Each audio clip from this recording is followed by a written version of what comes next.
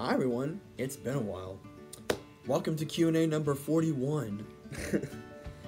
This is the first one recorded for the year 2021 for me to, start making. Although you may or may not see this in 2021. I mean, I seriously doubt it. But that's besides the point. Today we're going to be answering 10 questions.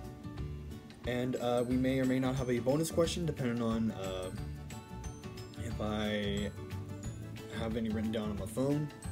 But speaking of which, I'll be reading them off my phone. So with that out of the way, let's just jump right into it. Describe your freshman year of high school. I mean, it's just, as you would think it would be. You're starting out at a brand new school building that you've never been to. You go in earlier in the morning but get out earlier in the day.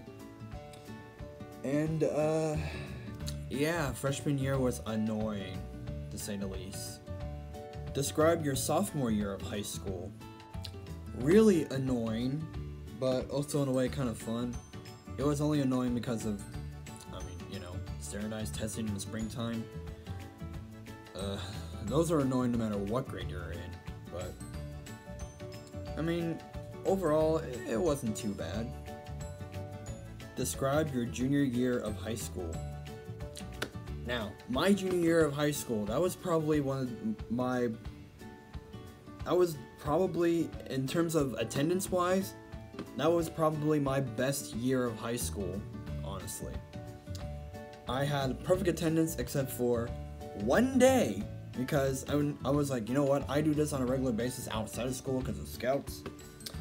They call it Service Day, which is a day that, they just divide everyone up into different groups and send them out to all different parts of the city, and we do community service for, the community.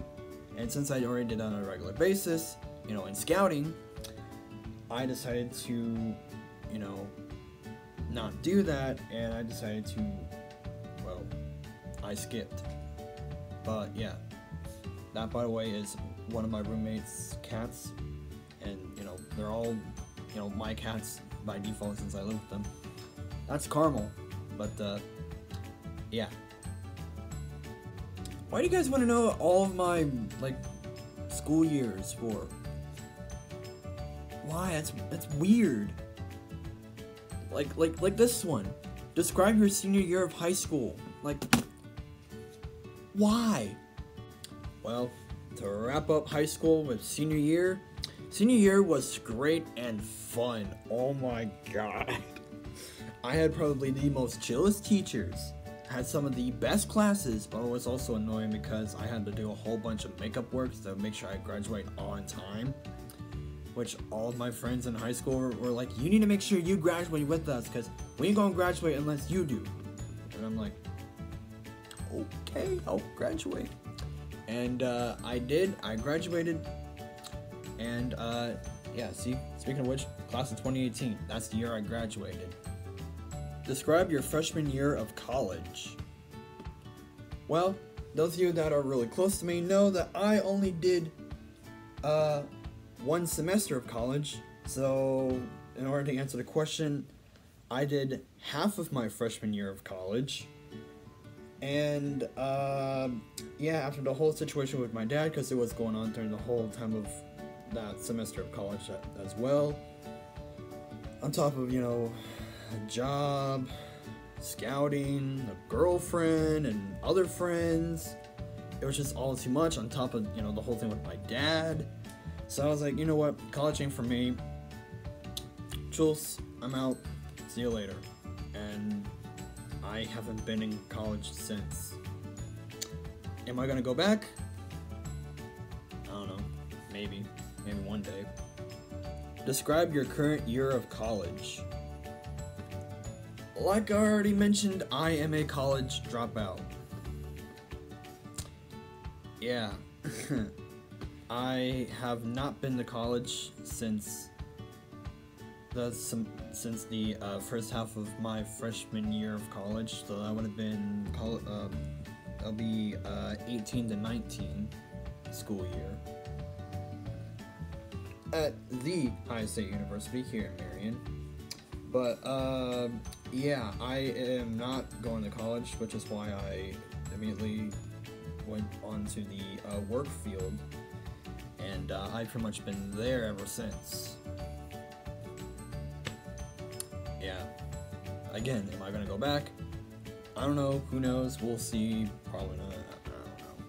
I was thinking maybe doing like an online college, but I don't know. Guys, how many times do I have to tell you? Stop asking sexual questions. This is not the place for it, okay? Jesus, man. Would you pay someone for sex? Like, why ask that kind of a question? Let's just jump to the next question. And my answer for this one is no. What are you watching right now? Alright, look. There are so many shows that I am so far behind on. And shows that I've been watching a little bit here and there, on and off. But, you know, on top of, like, my main show, The Man in the High Castle, to numerous different kinds of anime, and, you know, shows I've grown up with.